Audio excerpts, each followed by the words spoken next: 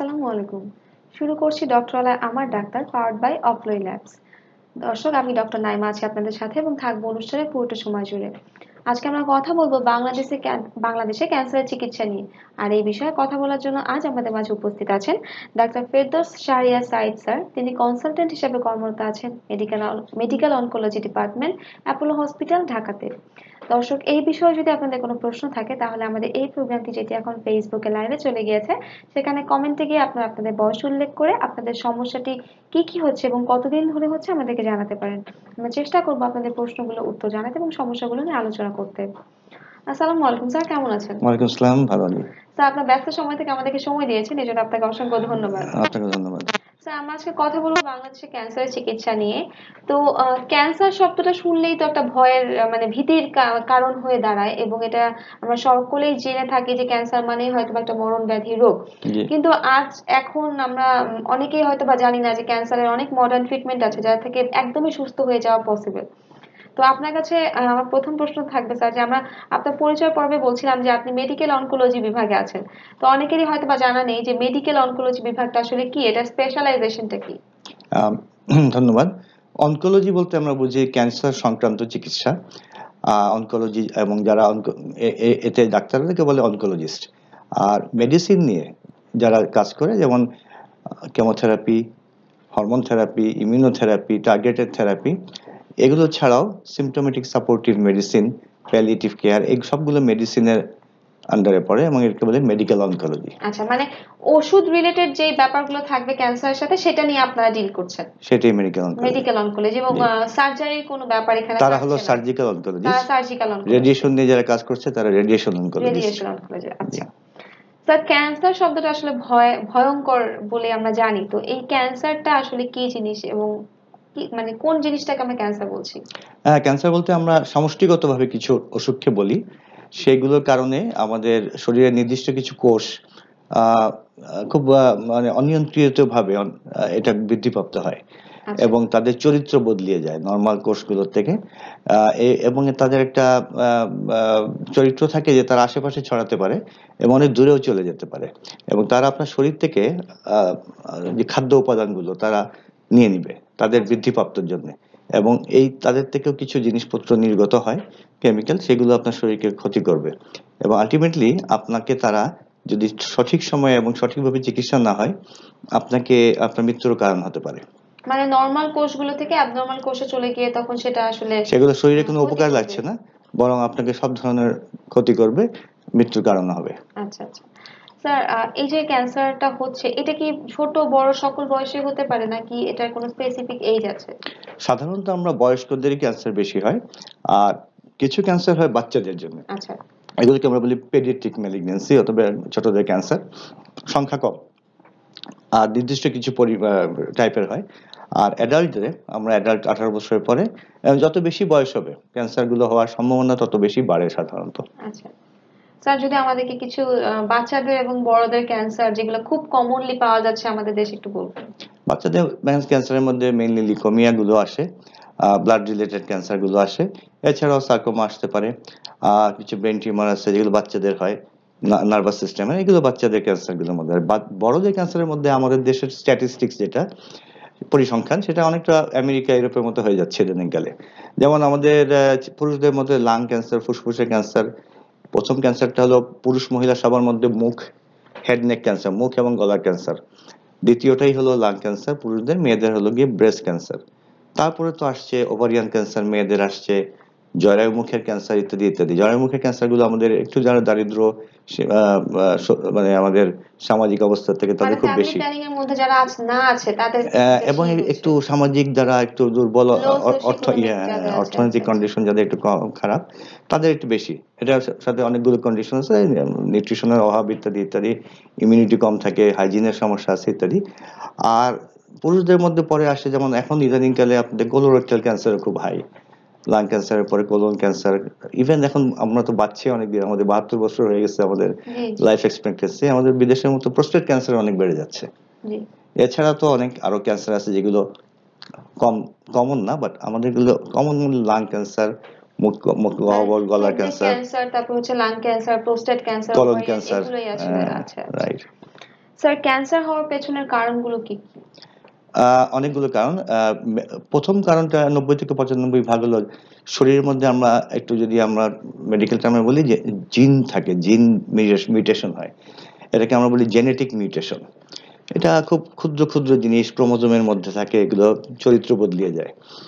আর 5 থেকে 10 ভাগ হয় হেরিডিটারি, বংশগত কিছু। আর জেনেটিক মিউটেশন গুলো হয় সাধারণত পরিবেশগত কারণে, খাদ্যতে কিছু পরিবর্তনের কারণে, মাটিতে পলিউশন হচ্ছে সেখান থেকে সবজি হচ্ছে যেগুলো খাচ্ছি সেগুলোর কারণে, পানিটা পলিউশন হচ্ছে সেখান থেকে মাছ উৎপন্ন হচ্ছে সেগুলো খাচ্ছি, সেগুলো একসময় চলে আসে পড়ছে এনে। তো এগুলো হলো গিয়ে জেনেটিক সমস্যা করে এক সময় গিয়ে। সো 90 থেকে 95 হলো এই কারণে। আপনার কোনো ফ্যামিলি হিস্ট্রি নাই কিন্তু এখানে, কোনো জিন যেটা ফ্যামিলিগত কারণে নষ্ট হয়ে আছে তাও না, সেইখানে মাত্র 5 থেকে 10 ভাগ। যেমন কিছু ব্রেস্ট ক্যান্সার আছে, ওভারিয়ান ক্যান্সার আছে, যেমন কিছু কোলন ক্যান্সার আছে, এগুলো হলো গিয়ে আপনার ওইসব ভাবে চলে আসে। আদারওয়াইজ কিন্তু সব নতুন করে হয়েছে, এটা কোনো আপনার বংশের প্রথমবারই হলো, এটা প্রথমবার হলো, এটা বংশের কোনো সম্পর্ক নাই। আচ্ছা স্যার, আপনি যে বলছিলেন 5 থেকে 10% ক্যান্সার মানে বংশগত হতে পারে, এটা কি আসলে ছেলেদের মেয়েদের ক্ষেত্রে কমন? আমরা যেমন জানি যে মেয়েদের ক্ষেত্রে ফার্স্ট ডিগ্রি রিলেটিভ মানে মা, খালা, নানি, এদের যদি কারো ব্রেস্ট ক্যান্সার থাকে বা ওভারিয়ান ক্যান্সার থাকে, সেটা সেই মেয়ে হওয়ার সম্ভাবনাটা অনেক বেশি থাকে। এরকম কি কোলন ক্যান্সারের সাথে ছেলেদের কোনো ব্যাপার আছে? জি, আমি ব্রেস্ট ক্যান্সারে যেমন আপনার ফ্যামিলি থাকলে আপনার মোটামুটি 2 থেকে 3 মানে অন্তত 1.5 থেকে 2 ভাগ বেশি আর কি, মানে পার্সেন্টেজ ওয়াইজ। হ্যাঁ, যে যাদের হয় না যে ফ্যামিলিতে। সো কোলন ক্যান্সারও তাই। কোলন ক্যান্সার এবং ব্রেস্ট ক্যান্সারের ক্ষেত্রে একটা আছে যে 50 বছরের আগে যদি আপনার রিলেটিভের হয়ে থাকে তাহলে কিন্তু 3 গুণ বেশি চান্স আপনার হওয়ার, অন্য যাদের হয় না যে ফ্যামিলিতে। আর 50 বছরের পরে যদি ধরুন মা খালার হয়েছিল তখন প্রায় 1.5 গুণ চান্স, যে নর্মাল যাদের হয় না, মানে সেখানে চান্সেস আছে হওয়ার। হ্যাঁ, কিন্তু এখানে আবার বয়স আছে, যে আপনার মায়ের কিংবা আপনার খালা কিংবা কারো ফুপুর অথবা বোন, তাদের বয়সটা কোন বয়সে হয়েছিল, 50 বছরের আগে নাকি? রাইট, আগে হলে বেশি রিস্ক থাকে।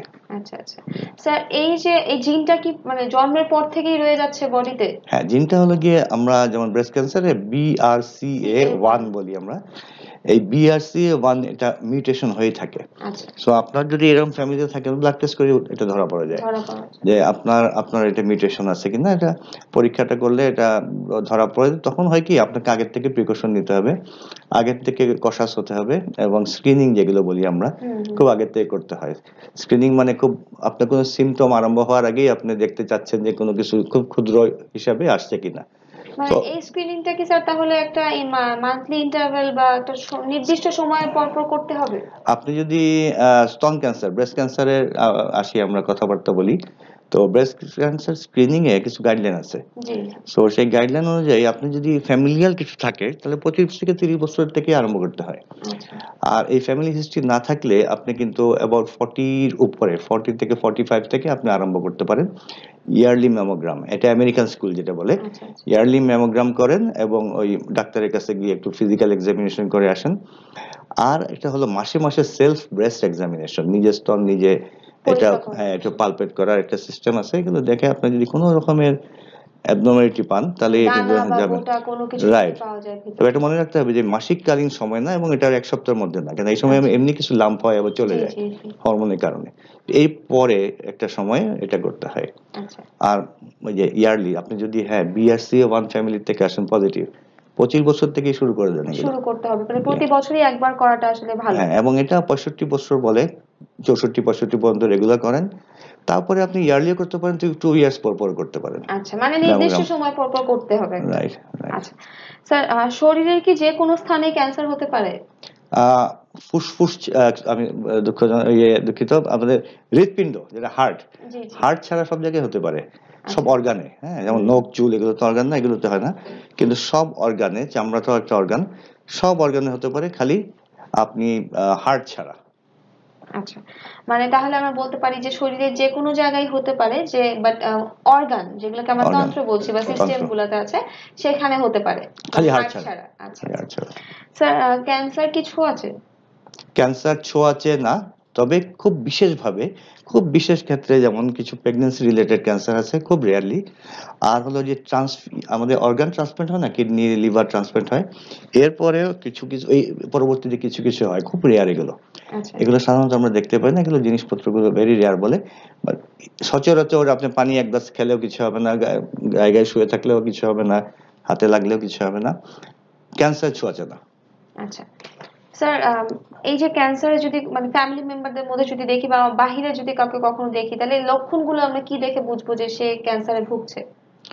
আচ্ছা, ক্যান্সারে ভোগার লক্ষণ দুই রকমের। আচ্ছা একটা হলো ক্যান্সার যেখানে হয়েছে সেই জায়গার কিছু লক্ষণ থাকতে পারে, লোকাল সিমটম বলি। আর একটা হলো সমষ্টিগতভাবে শরীরের লক্ষণ মানে ওটার এফেক্টের জন্য পুরো শরীর থেকে একটা কিছু। হ্যাঁ, তো সিমটম আমরা আসে। লোকাল ইয়েগুলো বেশি হয়, যেমন আপনি একটা লাম্প হলো ফুসফুসে, চাকা হলো, ওইখানে কিছু আপনার শ্বাসনালী কিছু ব্লক করলো, তখন আপনার কাশি হতে পারে, আপনার শ্বাসকষ্ট হতে পারে এর জন্য। সো এটা একটা লোকাল জিনিস। আপনার একটা কোলনে ওখানে একটা গ্রোথ হলো, ওই পায়খানাটা দেখবেন ইরেগুলার হচ্ছে, কিন্তু কোনো ডায়রিয়া হচ্ছে, কখনো কনস্টিপেশন হচ্ছে, কখনো খুব সরু পায়খানা হচ্ছে, এইসব ঘটনা ঘটতে পারে, ওখানে ব্যথা হতে পারে ইত্যাদি। আবার এরকম লোকাল কিছু। আর সমষ্টিগতভাবে যেটা, সেটা হলো আপনার যেমন জ্বর আসতে পারে, হ্যাঁ, কিছু কিছু ক্যান্সারের জ্বর আসে, লিম্ফোমা টিম্ফোমা ইত্যাদিতে। তারপরে প্যারানিওপ্লাস্টিক সিনড্রোম বলি আমরা, যেমন আপনার লাং ক্যান্সারে সোডিয়াম কমে যেতে পারে, তারপর কিছু জয়েন্ট পেইন হতে পারে, চামড়ার কিছু কালার চেঞ্জ হতে পারে। তো এগুলো কিন্তু আপনার হয়েছে এক জায়গায়, কিন্তু অন্য জায়গায় হচ্ছে। আপনার ওজন কমতে পারে পুরো শরীরের। এটা হয় একটু পরের দিকে, যে আচ্ছা আপনার খিদা কমে গেল, হ্যাঁ, অরুচি হয়ে গেল, ওজন কমে যাচ্ছে খুব তাড়াতাড়ি। এগুলো হয় যে কোনো ক্যান্সার থেকে হতে পারে, বাট সাধারণত অ্যাডভান্স হলে। এগুলো হলো সমষ্টিগতভাবে সারা শরীরের। স্যার, আমাদের ফেসবুকে কমেন্ট করছে জি দর্শকরা, আমরা একটু কমেন্ট গুলো জি নিচ্ছি। জি। ফরিদ আহমেদ লিখেছেন যে ব্রেস্ট ক্যান্সার হওয়ার লক্ষণগুলো যদি একটু বলতেন। আচ্ছা, ব্রেস্ট ক্যান্সারের লক্ষণ কিন্তু খুব একটু জটিল। জটিল বলতে ব্যথা করে না, সাধারণত ব্রেস্ট ক্যান্সারে ব্যথা করে না। আমরা দেখি যে একটা লাম্প, পেইনলেস লাম্প, আপনি একটা চাকা পাচ্ছেন, সেই চাকাটা কিন্তু ব্যথা নাই। তো এটার কারণে আমাদের দেশে অনেক ক্ষেত্রে রোগীরা যায় না ডাক্তারের কাছে প্রাথমিকভাবে, যে ব্যথা নাই, এটা চাকা হয়েছে, চলে যাবে মনে হয়। তো এটা কিন্তু প্রথমেই রাখবেন যে কোনো চাকা হয়েছে ব্রেস্টে এবং ব্যথা হচ্ছে না, অবশ্যই খুব তাড়াতাড়ি দ্রুত আপনার ডাক্তারের কাছে যাবেন। এরপরে যদি ছড়াতে থাকে রোগটা, যেমন আপনার রোগটা ছড়িয়ে গেছে, আপনি কোনো হাড়ে চলে গেছে, ওইখানে ব্যথা হবে, ফুসফুসে চলে গেছে, আপনার কাশি হবে, শ্বাসকষ্ট হবে। তারপরে ব্রেইনে গেলে, এসব জায়গায় ব্রেস্ট ক্যান্সার ছড়িয়ে যায়। ব্রেনে গেলে আপনার মাথা ব্যথা করবে, বমি হতে পারে, বমি ভাব হতে পারে। লিভারে গেলে ক্ষুধামন্দ হতে পারে, পেটে ব্যথা হতে পারে উপর দিকে ডান দিকে।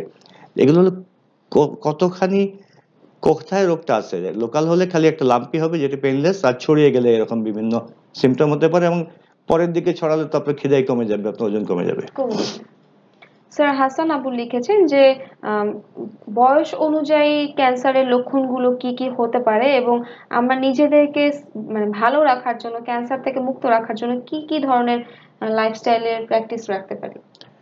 উনি চাচ্ছেন বয়স অনুযায়ী। বয়স অনুযায়ী যে প্রেজেন্টেশনটা হবে ওকে ক্যান্সারের ওকে। লক্ষণগুলো। বয়স অনুযায়ী যেমন বাচ্চাদের তো একটা জিনিস হয়, একদম ছোট বাচ্চা আমাদের হাসপাতালে 6 মাসের বাচ্চা একটা, তার একটা এক ধরনের ক্যান্সার নিয়ে আইসিইউতে ভর্তি, সে একটা চাকা নিয়ে আসছে, পেট ফুলে গিয়েছে ইত্যাদি ইত্যাদি। বাচ্চাদেরটা খুব পিকুলিয়ার। আর বড়দের জন্য হয় কি, বড়দের ওই রকম বললাম, লাঙে হলে গিয়ে আপনাকে একটা কাশি হতে পারে, শ্বাসকষ্ট হতে পারে, হ্যাঁ, এগুলো হতে পারে, বুকে ব্যথা হতে পারে। ব্রেস্টে হলে আপনার একটা চাকা হতে পারে, এবং সাধারণত এটা পেইনলেস। তারপরে আপনার কোলনে হলে আপনার এই যে আপনার পায়খানার যে অভ্যাসটা দেখবেন যে রেগুলার যেটা হচ্ছে সেটা না হয়, কনস্টিপেশন, ডায়রিয়া ইত্যাদি ইত্যাদি হচ্ছে। তো এটা হলো কোথায় হচ্ছে সেটার উপরে কিন্তু। আর বয়স হিসাবে কিন্তু ওইরকম আলাদা না। বাচ্চাদের হ্যাঁ পেডিয়াট্রিক ক্যান্সার গুলো একরকম, যেমন লিম্ফোমাতে সাধারণত জ্বর হয়, বিশেষ করে হস্কিন লিম্ফোমা। জ্বর হয়, একটা ক্রনিক জ্বর, জ্বরটা কমছে না, লো গ্রেড ফিভার, রাতের বেলা মাথা ঘেমে যাচ্ছে ইত্যাদি ইত্যাদি হয়। এগুলো টাইপ অফ ক্যান্সার, প্রায় 100টার বেশি ক্যান্সার আছে কিন্তু।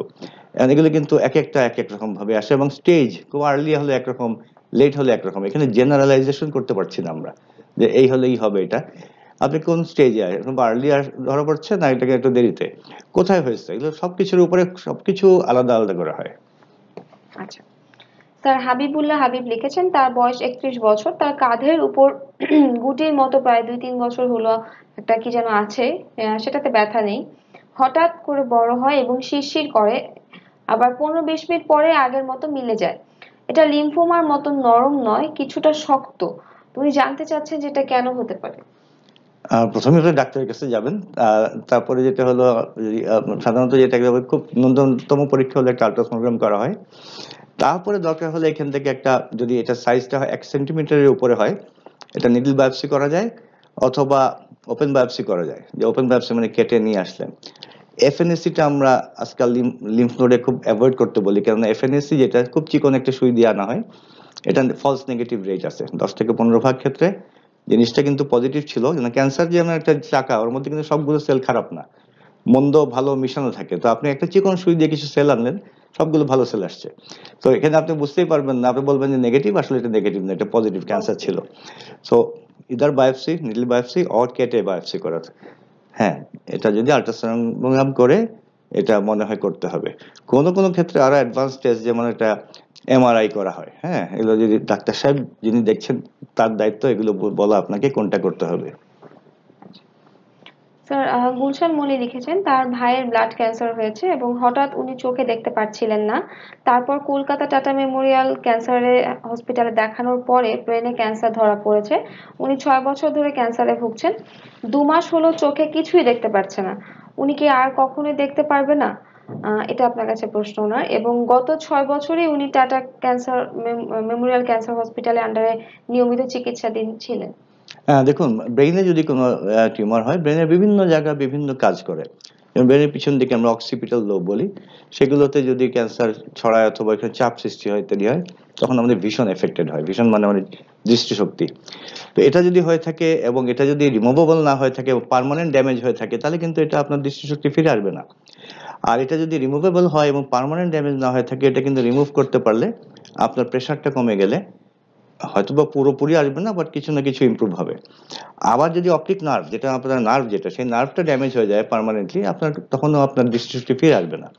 তো এগুলো অনেকগুলো কারণে এটা হতে পারে, এবং সেই কারণগুলো যদি রিমুভেবল হয় এবং রিভার্সেবল হয়, অবশ্যই ফিরে আসবে। আর যদি না রিমুভেবল না হয়, রিভার্সেবল না হয়, ফিরে আসবে না। তো এটা আসলে কিন্তু অনেকেরই জানা নেই যে আমরা যে দেখতে পাচ্ছি, কথা বলছি বা শুনছি, সবকিছুই যে ব্রেন কন্ট্রোল করছে, এটা কিন্তু অনেকেরই জানা নেই। যার জি, জন্য জি। মানে তারা একটু অবাকই হয় যে ব্রেনে হুম, কোনো সমস্যা হলে কেন এগুলা মানে এফেক্ট পড়বে। জি, জি। স্যার, জান্নাত লাকি লিখেছেন যে ব্রেস্ট ক্যান্সার হলে কিভাবে বুঝবে। জান্নাত লাকি স্যার এই প্রশ্নের উত্তরটি দিয়ে দিয়েছে। আমাদের এই ভিডিওটি যখন প্রথম থেকে আপনি দেখবেন, এটার উত্তরটা পেয়ে যাবেন। স্যার, এনটি আমিনুল ইসলাম লিখেছেন যে রেডিয়েশন ওয়ার্কার যারা তাদের এক্স-রে সিটি স্ক্যান যারা এক্স-রে সিটি স্ক্যান ডিপার্টমেন্টে কাজ করে, তাদের নাকি ক্যান্সারের ঝুঁকি থাকে। তো তাদের নির্দিষ্ট কোন লক্ষণ দেখা দিলে বুঝবে যে সে ক্যান্সারে আক্রান্ত হতে যাচ্ছে? সবার মতো এখানে হয় কি, আপনি খুব ইনসিস্ট করবেন। রেডিয়েশন ওয়ার্কার যদি আপনি নিজে হয়ে থাকেন, আপনার অর্গানাইজেশন ইনসিস্ট করবেন ইন্টারন্যাশনাল প্রোটোকল অনুযায়ী যেন আপনার ভেস্ট টেস্ট সবকিছু থাকে। এখানে লেড ভেস্ট, লেড শিল্ডিং সবকিছু আছে, আপনারা জানেন, আপনারা নিজেই জানবেন হয়তোবা। And এটা আপনার এমপ্লয়িকে আপনাদেরকে বলতে হবে, এবং এমপ্লয়ি, হ্যাঁ, তার দায়িত্ব। তারপরেও আপনার যেটা আছে, এখানে একটা প্রোটোকল আছে আপনাদের, কিন্তু ইয়ে থাকে আপনি কতখানি রেডিয়েশন এক্সপোজ হচ্ছে। এটা নিশ্চয়ই এর থেকে আমাদের অ্যাটমিক এনার্জি ডিউরেশন থেকে, থাকে। হ্যাঁ, একটা তো ফিল্ম বেস কিংবা একটা থাকবে কিছু, যেটা করে আপনার এক্সপোজার কতখানি হচ্ছে। জি, জি। তো বেশি এক্সপোজার হলে তো একটা লিমিট আছে, ওর বেশি তো তখন আপনাকে উইথড্র করতে হবে এখান থেকে। প্লাস মহিলারা প্রেগনেন্ট হলে ওখান থেকে উইথড্র করতে হবে। হুম। সো এগুলো তো গাইডলাইন আছে সব। তো আপনি এনশিওর করবেন গাইডলাইনটা যেন ফলো হয়। আর সবার মতোই কোনো কিছু, একটা আপনার কাশি হচ্ছে, গলা ভেঙে যাচ্ছে, খুসখুসে কাশি, অথবা একটা লাম্প হয়েছে, পেশাবের রক্ত যাচ্ছে, পায়খানা রক্ত যাচ্ছে, পায়খানা নরম বা শক্ত হচ্ছে, একটা লাম্প পেলেন কোথাও চাকা, এগুলো হলেই তো আপনি দেখাবেন, ডাক্তারের কাছে যেতে হবে। এটা আপনার জন্য আলাদা কিছু না। আচ্ছা। স্যার, আমরা একটা ছোট্ট বিরতি নিয়ে জি। আসছি। দর্শক, আমরা 10 সেকেন্ডের জন্য একটা ছোট্ট বিরতি নিয়ে আসছি।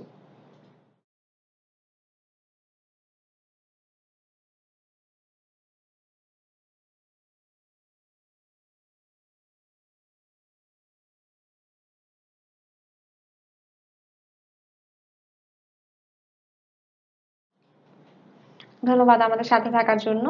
আবারও আমরা ফিরে এলাম আমাদের অনুষ্ঠানের বাকি অংশে। আমরা কথা বলছিলাম বাংলাদেশে ক্যান্সারের চিকিৎসা নিয়ে। স্যার, আমরা ফেসবুকে কমেন্ট গুলো নিচ্ছিলাম, তো আমরা এখন যদি আমাদের প্রশ্নে আবার ফিরে যাই। জি। স্যার, ক্যান্সারের লক্ষণগুলো যখন প্রকাশ পাচ্ছে, তখন একজন রোগীর করণীয় কি? প্রথমেই করণীয় আপনি ডাক্তারের কাছে যাবেন। হ্যাঁ, ডাক্তার সাহেবের কাছে না গেলে আপনি হয় কি কোনো একটা অ্যাডভাইস পাবেন না। জি জি তবে আপনি যদি মনে করেন, আমাদের দেশে সমস্যা হয় কি, আমাদের জিপি সিস্টেম নাই অথবা ফ্যামিলি ফিজিশিয়ান নাই। জি তো আপনাকে এখন কার কাছে যাবেন, এটা একটা সমস্যা হয়ে যায়। তো ওটা না থাকাতে আপনি যাবেন একটু আপনার জানা মতে ভালো ডাক্তার যিনি আছেন যাবেন। যদি মনে করেন ক্যান্সার কিছু মনে হয়, তাহলে আপনি অনকোলজিস্টের কাছে যান। আচ্ছা আচ্ছা জি হ্যাঁ, যেমন একজন অনকোলজিস্টের কাছে যেতে পারেন, বিএড মেডিকেল অনকোলজি কি রেডিয়েশন অনকোলজি, সার্জিক্যাল অনকোলজি, যে ক্যান্সার নিয়ে কাজ করছে একজনের কাছে যে হাজির হন। তার দায়িত্ব আপনাকে গাইড করা। স্যার এই যে বলছিলেন জেনারেল ফিজিশিয়ানদের কথা, অনেকে কিন্তু চায় কি একদম যে সবচেয়ে ভালো ডাক্তার আমি তাকে দেখাবো, সে হয়তো বা জানছে না যে আমার কোন ডিপার্টমেন্টে যেতে হবে, যে আমি অনকোলজি ডিপার্টমেন্টের সম্পর্কে অনেকেরই আইডিয়া নেই, সবাই জানে যে ক্যান্সারের ডাক্তার। তো এইটা সম্পর্কে যদি একটু বলতেন যে আসলে অনকোলজি ডিপার্টমেন্টে কি কি নিয়ে কাজ করছে এই বাংলাদেশের যে সেক্টরটা আছে অনকোলজি ডিপার্টমেন্ট। অনকোলজি হলো ক্যান্সার নিয়ে সার্বিকভাবে কাজ করি আমরা। তো ওইখানে আমি যেটা হলো যে হ্যাঁ, আপনি যারা অপারেশন করছেন তারা সার্জিক্যাল অনকোলজি, মানে ক্যান্সার সার্জারি জি করছেন। জি এর মধ্যে যারা gynae cancer surgery, gynae oncologist. তারপরে আপনার পেডিয়াট্রিক কিছু সার্জন আছে, তারা বাচ্চাদের সার্জারি করেন, ওটা আলাদা। আবার পেডিয়াট্রিশিয়ান কিছু আছেন যারা মেডিসিন দিয়ে চিকিৎসা, মেডিসিনের তারা চিকিৎসাটা পেডিয়াট্রিক করছে। অনকোলজিস্ট। জি জি হ্যাঁ, পেডিয়াট্রিক্স আবার হেমাটোমে অনকোলজিস্ট আছে যারা পেডিয়াট্রিক ব্লাড ক্যান্সারটা শুধু দেখছে। ব্লাড ক্যান্সারটা নিয়ে হ্যাঁ, দেখছে। তো ইত্যাদি ইত্যাদি এগুলো আছে ছেলেদের মধ্যে, আমাদের মধ্যে আছে তাই, যেটা অ্যাডাল্টের মধ্যে হিমাটোলজি, রক্ত এবং রক্ত যেমন লিম্ফোমা, লিউকেমিয়া, মায়োলোমা ইত্যাদি ইত্যাদি ক্যান্সার গুলো তারা দেখে, হুম তারা চিকিৎসা করে। আমরা সলিড টিউমার নিয়ে কাজ করি, মেডিকেল অনকোলজিস্টরা। আচ্ছা আমরা সব ধরনের মেডিসিন নিয়ে কাজ করি, এটা আগেই বলেছি। জি জি আর রেডিয়েশনের ডাক্তার সাহেবরা রেডিয়েশন নিয়ে ওরা খুব সফিস্টিকেটেড মেডিসিন দিয়ে, রেডিয়েশন দিয়ে ক্যান্সার ধ্বংস করে। তো আচ্ছা এগুলো বিভিন্ন ভাগ আছে। ভাগ আছে। তো আপনি বেসিক্যালি এত কিছু না ইয়ে করে আপনি একজন ক্যান্সার ক্যান্সার ডাক্তার যে কোনো একজন, দেখালেই উনি বলবে যে উনি নিজে দেখবেন না, উনি ওনার কলিগ কার কাছে পাঠিয়ে দিবে আপনাকে। কাউকে পাঠাবে। আচ্ছা জি। স্যার বাংলাদেশে প্রতি বছর কতজন মানুষ ক্যান্সার আক্রান্ত হচ্ছে। বাংলাদেশে আমাদের এটা খুব ভালো কোশ্চেন, কিন্তু এটা আনসারটা আমি দিতেই পারবো না, কারণ আমাদের স্ট্যাটিস্টিক্স নাই। আমরা ধারণার বশবর্তী, কেউ বলছে 1-1.5 লাখ, কেউ বলছে 1,60,000, এটা কোনো বেসিস নাই। জি জি হ্যাঁ, কিন্তু আমরা সচরাচর হসপিটালে আসছে কতগুলো রোগ, এই জিনিসটা আমরা জানি না, যে কতজনের ক্যান্সার হয়েছিল শুরুতে এবং তাদের মধ্যে কতজন ভালো আলটিমেটলি হয়েছে বা কতজন খারাপ আছে। ক্যান্সার চিকিৎসা নিতে হাসপাতালে এসেছিল, জি এইটা নাই ডাটা। আরেকটা হলো যারা আসছে, যেমন ক্যান্সার ইনস্টিটিউটে ওদের নিজস্ব একটা ডাটা আছে, হসপিটালগুলো যেমন অ্যাপোলো, ইউনাইটেড, বড় বড় হাসপাতাল যারা, তাদের ডাটা আছে। জি জি কিন্তু ছোট জায়গায় তো ডাটা, সেই ডাটাও নাই। জি আপনি কিভাবে বলেন 1.5 লাখ, 2 লাখ, 2.5 লাখ, এটা বলা ঠিক না। এবং সবাই এক্সপোজড হচ্ছে না, এটা না, হচ্ছে কথা। আসছেও না তো অনেকে, একটা অংশ, কত অংশ আসছে না সেই ডাটাও নাই। জি জি তো আমাদের খুব দুঃখজনক ঘটনা এটা, যে আমাদের কোনো ডাটা নাই, তো আমরা রিসার্চে যেতে পারছি না। আমরা ধারণা বশবর্তী লোক বলে বসছি একটা নাম্বার। তবে হ্যাঁ, বেশ কিছু লোকের হচ্ছে, এবং এটা 1.5-2 লাখ হতেই পারে, আরো বেশি হতে পারে, হতে পারে। যেহেতু আমাদের পপুলেশন 16.5 কোটি কি 17 কোটি হবে এখন। জি জি স্যার ক্যান্সার চিকিৎসাটা শুরু হচ্ছে কিভাবে। ক্যান্সার চিকিৎসাটা শুরু হয়, আপনাকে প্রথমে ক্যান্সার ডায়াগনোসিস হতে হবে, যে ম্যানেজমেন্ট অফ ক্যান্সার, যেটা আমরা বলি, যে আপনাকে প্রথমে যে হ্যাঁ, আপনার একটা সমস্যা নিয়ে আপনি ডাক্তার সাহেবের কাছে গেলেন, ওইখানে কিছু চিকিৎসা টেস্ট আছে, যেমন একদম সিম্পল এক্স-রে, আল্ট্রাসোনোগ্রাম থেকে আরম্ভ করে পেট স্ক্যান পর্যন্ত স্ক্যান আছে। তারপরে আপনাকে একটা লোকালাইজ করলেন একটা জিনিস, সেটার থেকে আপনি এফএনএসসি, যেটা আগেই বলেছি, চিকন সুই দিয়ে কিছু সেল আনলেন, প্রেফারেবলি যদি পারেন একটু টিস্যু নিয়ে আসলেন, অথবা কেটে নিয়ে আসলেন, পেটের মধ্যে হয়েছে পেট কেটে আনলেন, অথবা ল্যাপারোস্কোপি করে আনলেন, এটা আনতে হবে, এনে এটাকে মেশিনে প্রসেস করে চোখে দেখতে হয়। হিস্টোপ্যাথোলজি করতে হ্যাঁ, হবে। ওটাকে বলে হিস্টোপ্যাথোলজিক্যাল এক্সামিনেশন। ওইটা করার পরে আরো রিকনফার্ম করার জন্য ইমিউনো স্টেনিং আছে, যে হ্যাঁ, এটা আমি যা বলছি তাই। ইমিউনো স্টেনিং, কোনো সময় যদি আপনার কোনো ইয়ে থাকে, কনফিউশন, তাহলে অবশ্যই ইমিউনো স্টেনিং করতে হয়, এগুলো কেমিক্যাল পরীক্ষা। তো সেগুলো বাংলাদেশে এখন কয়েকটা জায়গায় এসে গেছে। আমাদের দেশে আগে খুব ঝামেলা পড়তো, আমরা ইমিউনো স্টেনিং গুলো বেশিরভাগ জায়গায় হতো না, এখন কিন্তু হচ্ছে। তো ইমিউনো স্টেনিং হওয়াতে আমরা খুব সুবিধা আছি, আমরা পেয়ে যাচ্ছি, পিন পয়েন্ট করতে পারছি। তারপরে চিকিৎসা, এখন প্রথম চিকিৎসাটা হবে আপনার স্টেজ কি, প্রথমে কি সার্জারি হবে, এটা যে আর্লি হয় অবশ্যই অপারেবল, আর্লি হলে সব ক্যান্সার পটেনশিয়ালি সার্জিক্যাল অপারেবল, অপারেশনেই চলে যাওয়া হয়। একটু ডিলে হলে কিন্তু তখন হয়তো বা অপারেশন করা যাচ্ছে না, বেশি ডিলে হলে করে লাভ হবে না, যেহেতু আরেকটা হতে পারে যে করা হবে পরে, আগে হয়তো বা একটু কেমোথেরাপি দিলেন, কি একটু রেডিয়েশন কিংবা দুইটাই দিলেন, পরে আপনি করেন। রেকটাল ক্যান্সার অনেক সময় আমরা আগে কেমো রেডিয়েশন দিয়ে দিই, রেডিওথেরাপি কেমোথেরাপি দিয়ে পরে আমরা সার্জারি করে পরে আবার সেই কেমোথেরাপি চলে। সো এরকম বিশেষ বিশেষ অঙ্গে কোথায় হয়েছে কি স্টেজে আছে মানে ট্রিটমেন্ট আসলে আমরা ভ্যারি করে অর্গান সিকোয়েন্স ঠিক করি। সাধারণত খুব কম ক্ষেত্রে ক্যান্সারের চিকিৎসা খালি একটা হয়। হ্যাঁ, যেমন একটা খুব রেয়ার এক্সাম্পল দিই, আপনি যদি খুব আর্লি আপনি কোলন ক্যান্সার হয়, কিভাবে কিভাবে হয়তো আবার খুব ধরে ফেলছেন, খালি সার্জারি ইজ গুড এনাফ। হ্যাঁ, বাংলাদেশে কম হয়, যেসব জায়গায় স্ক্রিনিং প্রোগ্রাম আছে যেসব দেশে, তাদের দেশে এগুলো বেশি হয়। ধরা পড়ে তাড়াতাড়ি, হ্যাঁ, যার জন্য আমাদের এখানে হঠাৎ হঠাৎ এরকম পর্যায়ে রোগী পাই, আর কিছু লাগে না। আর বেশিরভাগ ক্ষেত্রে কিন্তু মাল্টিডিসিপ্লিনারি চিকিৎসা, সার্জারি, কেমো, রেডিয়েশন, হরমোন অথবা এটা সেটা ইত্যাদি ইত্যাদি। এই সিকোয়েন্সটা ঠিক করতে হয়। সাধারণত মেডিকেল অনকোলজিস্ট এটা ঠিক করে দিই আমরা, মানে একটা যে কখন কোনটা সিস্টেম হবে। করে দিলে আসলে কখন কোনটা হবে, ইউজুয়ালি মেডিকেল অনকোলজিস্টরা আমরা এটা ঠিক করে দিই যে হ্যাঁ প্রথমে এটা দিয়ে শুরু হবে, সেকেন্ড এটা। আর আমরা অনেক সময় পারতপক্ষে আমরা চেষ্টা করি একটা বোর্ড করতে, যেখানে রেডিয়েশনের doctor, medical oncology, surgical oncology সবাই থাকবো, রেডিওলজিস্ট, ইভেন প্যাথোলজিস্ট, সবাই মিলে আমরা ডিসকাশন করে আমরা এটা ঠিক করি। আচ্ছা স্যার, এই যে ক্যান্সারের চিকিৎসাটা চলবে যাদের হবে, মানে যেমন কেমোথেরাপি হোক, সেটা রেডিওথেরাপি হোক, সেটা মেডিকেল থেরাপি হোক, তো এটার সময়টা কিভাবে নির্ধারণ করা যায়? সময় বলতে মানে কতদিন সময় লাগতে পারে? সময় লাগবে। আচ্ছা, আমি একটা এক্সাম্পল দিই, এক একটা এক এক রকম। হ্যাঁ, জি তো আপনি একটা curable cancer, breast cancer, potentially curable, যেই মহিলার ব্রেস্ট ক্যান্সার সার্জারির পরে কেমোথেরাপি লাগবে, জি তো সার্জারি তো হয়ে গেল। সার্জারি সাধারণত তিন সপ্তাহ পর্যন্ত আমরা ওয়েট করি, এরপরে আমরা কেমো শুরু করলে করি। তো কেমোথেরাপি যেই মহিলার লাগবে, তার ধরেন যেই কেমো দিব, এটা হয়তো বা একেবারে ন্যূনতম 3 মাস থেকে 6 মাস পর্যন্ত, বিভিন্ন শিডিউল বিভিন্ন রকম।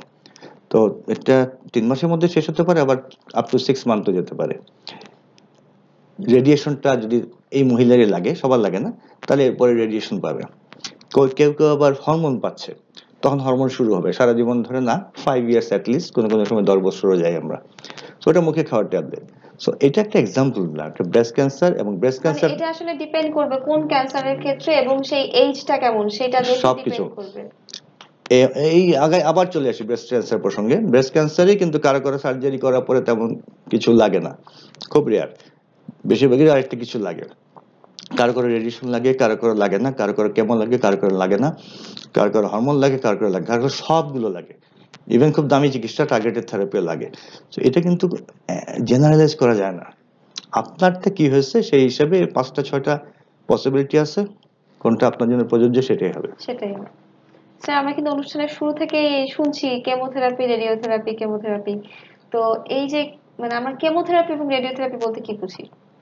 কেমোথেরাপি হলো কেমিক্যাল থেরাপি, জি কেমিক্যালের শর্টকাট করেছে, সবগুলি কেমিক্যাল ওষুধ, যে ওষুধই খাচ্ছি সেটাই কেমোথেরাপি, যদি আপনি শাব্দিক করতে ধরেন। বাট ক্যান্সারের চিকিৎসা যখন আসলো, ক্যান্সার সেলকে ধ্বংস করার চিকিৎসা, তখন এটাকে টার্মটা হলো যে এটা কেমোথেরাপি। আচ্ছা যেহেতু আগের থেকে রেডিয়েশন নিয়ে কাজ হচ্ছিল, রেডিয়েশনটা আরো পুরনো, তো রেডিওথেরাপিটা আগে একটা জিনিস ছিলই। তারও বেশ কয়েক বছর পরে এই ওষুধ দিয়ে চিকিৎসা যখন আসলো, তখন এটাকে নামটা দিল রেডিওথেরাপির সাথে মিলে কেমোথেরাপি, কেমোথেরাপি। জি ওষুধ দিয়ে চিকিৎসা, যেটা ক্যান্সার সেলকে মেরে ধ্বংস করতে পারে। আচ্ছা স্যার, ক্যান্সার চিকিৎসায় বাংলাদেশ কতটুকু এগিয়ে যাচ্ছে বলে আপনি মনে করেন? আচ্ছা, এটা খুব ভালো প্রশ্ন, এবং আনসারটাও খুব সুখকর। অল্প কয়েক বছরের মধ্যে আমি যদি ধরি 5-7 বছর, আমরা খুবই বেশি উন্নতি করে ফেলেছি। যেখানে আমাদের অনেক কিছু ছিল না, ছিল সবসময় ছিল আমাদের, আর অনেক কিছু আমাদের ছিল না আমাদের বিভিন্ন কারণে। ওইগুলো কারণগুলো আস্তে আস্তে আমরা উত্তরণ হচ্ছে। তার সাথে বড় বড় সুন্দর সুন্দর হাসপাতাল হচ্ছে, ম্যান পাওয়ার ডেভেলপ হচ্ছে, ম্যান পাওয়ার সবচেয়ে বড় ইম্পর্টেন্ট জিনিস। ট্রেনিং হচ্ছে, বিভিন্ন দেশ বিদেশ যাওয়া হচ্ছে, বিভিন্ন জায়গার সাথে আমাদের আদান প্রদান হচ্ছে।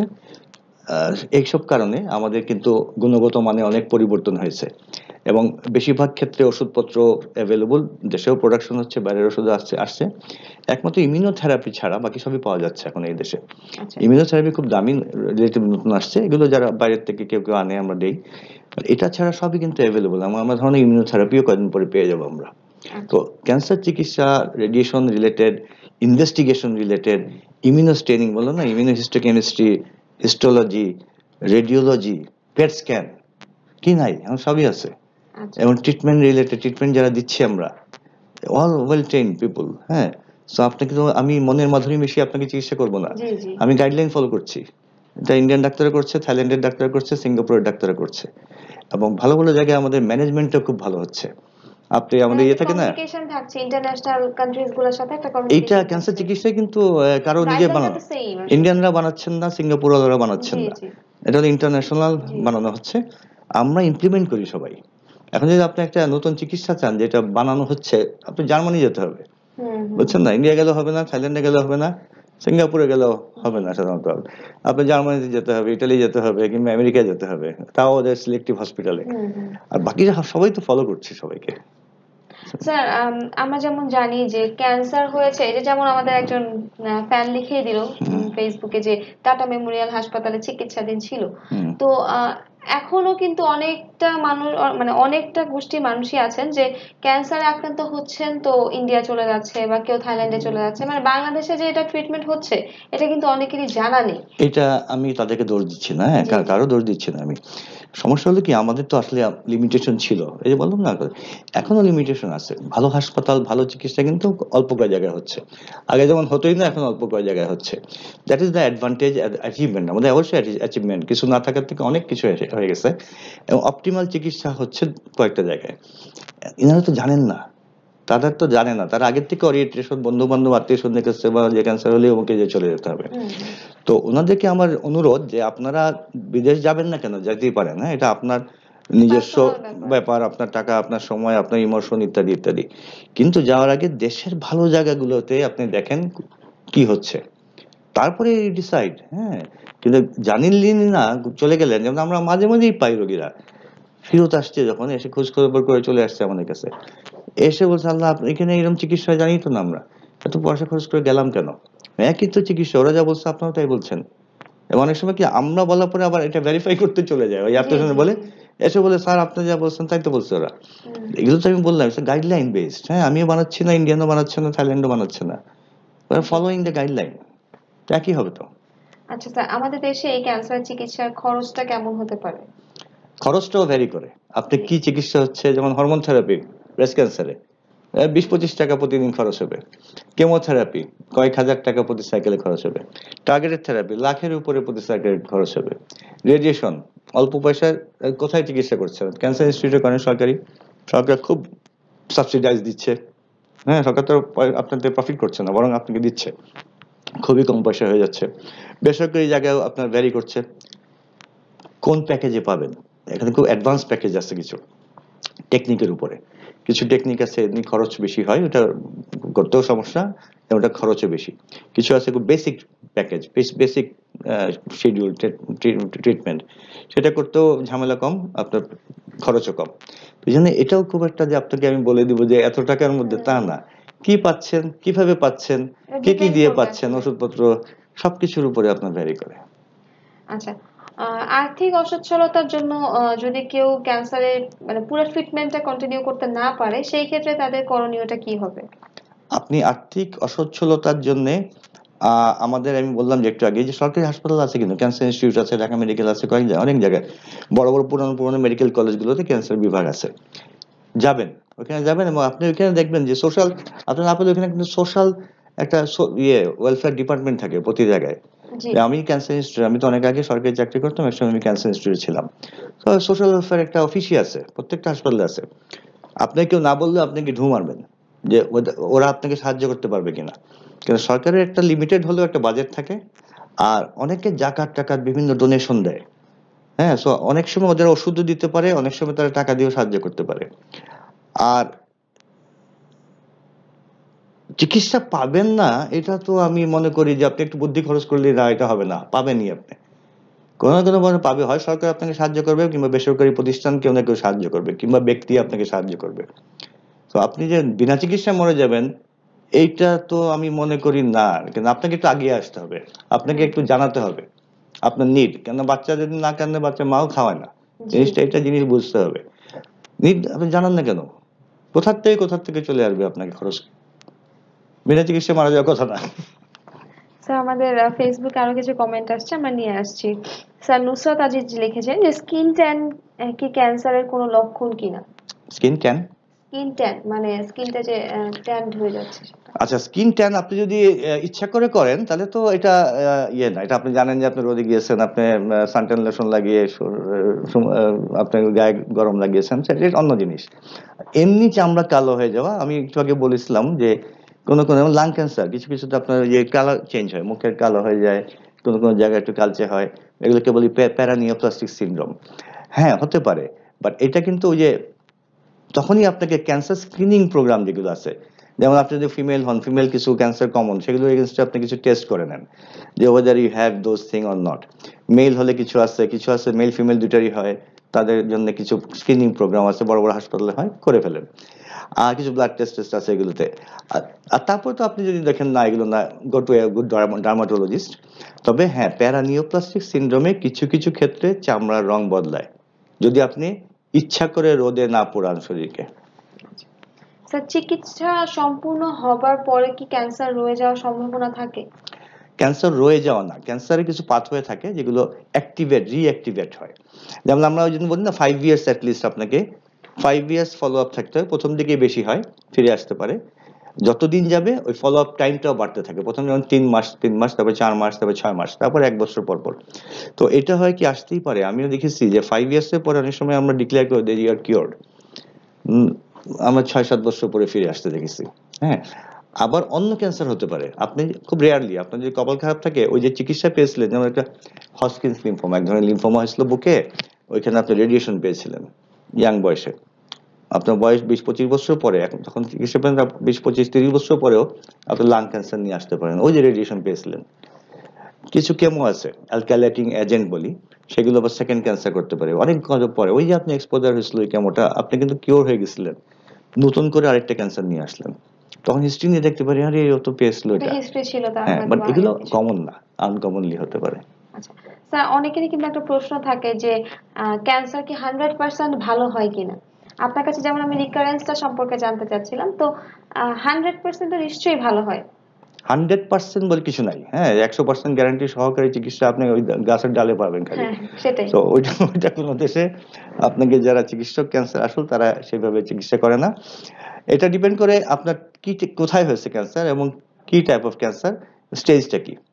তো বেশিরভাগ ক্ষেত্রে আপনার স্টেজ যদি আর্লি হয়, মোর দেন 90%, স্টেজ 1 হয়েছে ফার্স্ট, ওইখানে ছোট cancer, more then 90% chance of cure. ওই যে একটা 10% থেকেই যাচ্ছে, আসতে পারে, ভবিষ্যতে ফিরে আসতে পারে। আচ্ছা আচ্ছা, যত অ্যাডভান্স হবে তত কিওর রেটটা কমতে থাকে। কমতে থাকে। জি। জি। তবে কিছু কিছু অ্যাডভান্স ক্যান্সারও কিওর হওয়ার পটেনশিয়াল থাকে, যেমন জার্ম সেল টিউমার আর কিছু লিম্ফোমা, আচ্ছা, সেগুলো আবার স্টেজ 3-4-এও কিছু কিছু ক্ষেত্রে কিওর হয়। কিওর হয়। এগুলো এক্সেপশন, বাকি সব ক্যান্সার স্টেজ 4-এ আসলে কিওর হয় না, কেস 3-তেও বেশিরভাগ ক্ষেত্রে হয় না, কিছু কিছু হয়, লম্বা টার্মে অনেকে কন্ট্রোল থাকে। Stage 1 very much curable, stage 2 মোর দেন 70% কিউরেবল। আচ্ছা স্যার, ক্যান্সার থেকে বাঁচতে কি রকম জীবনধারা মেনে চলা উচিত?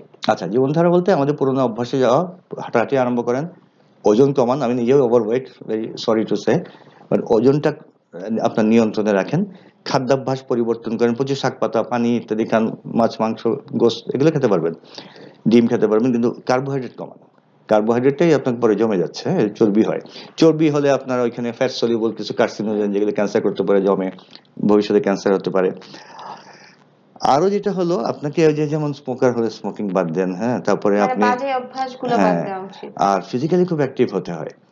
আর আমাদের সরকারকেও এগিয়ে আসতে হবে যে আমাদের কিছু জিনিস নিয়ে আমরা খুব হইচই করছি, বাট আমরা খুব শিওর না, কিন্তু রিসার্চ তো হয় না এই দেশে। জি জি। যেমন পানিতে পলিউশন, আমরা পলিউশন তো চোখের সামনে দেখছি, হুম। কিন্তু আমাদের পলিউশনটা কোন পর্যায়ে হচ্ছে, কি আছে অ্যাকচুয়ালি এখানে, কি হেভি মেটাল গুলো কিন্তু আপনার যে ফরমালিন টরমালিন চিৎকার করি না আমরা, হুম। তার থেকে হেভি আয়ন গুলো অনেক বেশি খারাপ। হেভি আয়ন গুলো কি এটা তো জানে না সাংবাদিকরা, অতটা লেখান টাইম, খালি ফর্মালডিহাইড আর ফরমালিন, খালি ফর্মালডিহাইড আর ফরমালিন।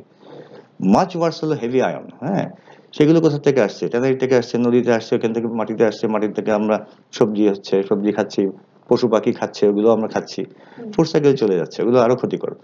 এগুলো তো ক্ষতিকর, ফর্মালডিহাইড সারা পৃথিবীতে ইউজ হয়, তাদের মাত্রা তারা জানে ইউজ করে, আমরা মাত্রা না জানি ইচ্ছা মতো। কোয়াকের হাতে যদি ভালো জিনিস চলে যায়, এটা তো আর ভালো থাকে না। তো আমাদের দেশে যেটা হয়েছে, সব ক্ষেত্রের মতো এটাও চলে গেছে কোয়াকদের হাতে, 2 ফোঁটা দেওয়ার কথা 2 চামচ দিয়ে দিচ্ছেন, তাহলে তো এটা টক্সিক হয়ে যাবে। তো এগুলো সরকারের দায়িত্ব, লিমিট করা, খুব রেগুলেট করা, এগুলো কিভাবে দিবেন।